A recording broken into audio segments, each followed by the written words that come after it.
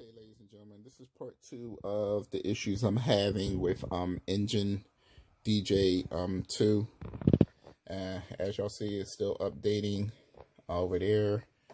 I could play this song. Remember, I put these cue points in. Y'all saw me on the last video, just put these cue points in. Then I forced it over here, and it does work now. Notice how the waveform is as it should be, right? I can adjust it. No. Okay, I can adjust it. This is weird. Okay. But the cue points, where are they at? They're not there. Now watch this. How can I put a cue point there when the cue point over here is,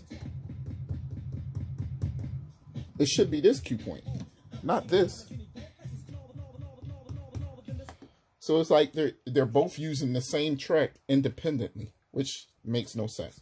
Okay, so like I said, in this video we're gonna use this. So I'm gonna install it.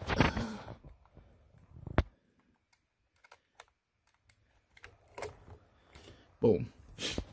All right, that's plugged in. I'm gonna choose it.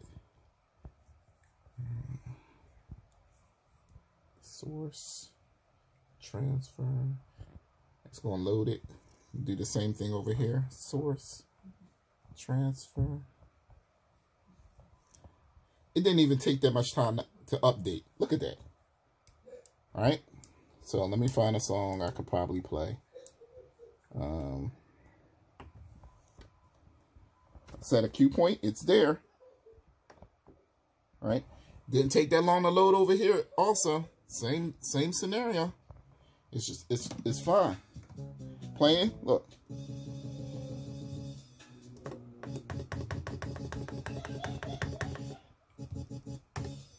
So, you know, I don't know, maybe because it's only 64 gigs, it can read it faster. Maybe 2 terabytes is too much.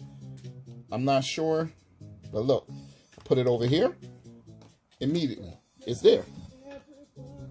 Over here. Over here. With no problem. And the cue point is there.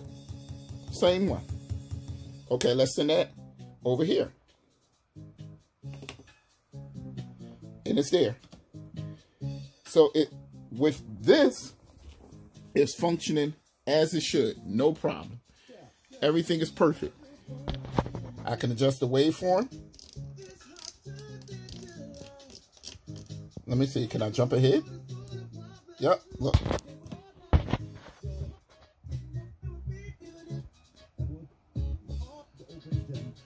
That's crazy. So that's my engine. I mean, that's my problem with EngineDJ 2.0. I'm going to try another hard drive of a different company.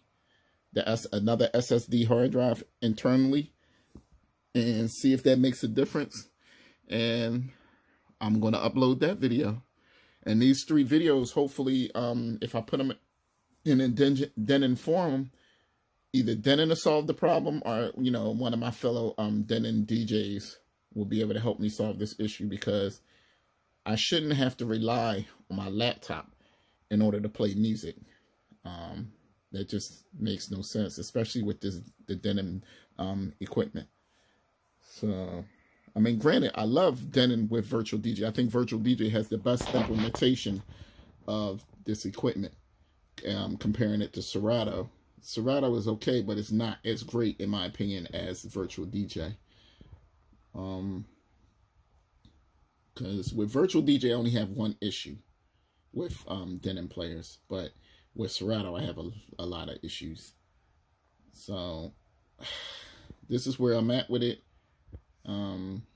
Stay tuned when I install the other hard drive over here, because this one doesn't have a hard drive in it. And we'll see if that 2 terabyte hard drive of a different company makes a difference compared to this one. All right. It's your boy DJ Short E from Philly, and I'm out. Peace.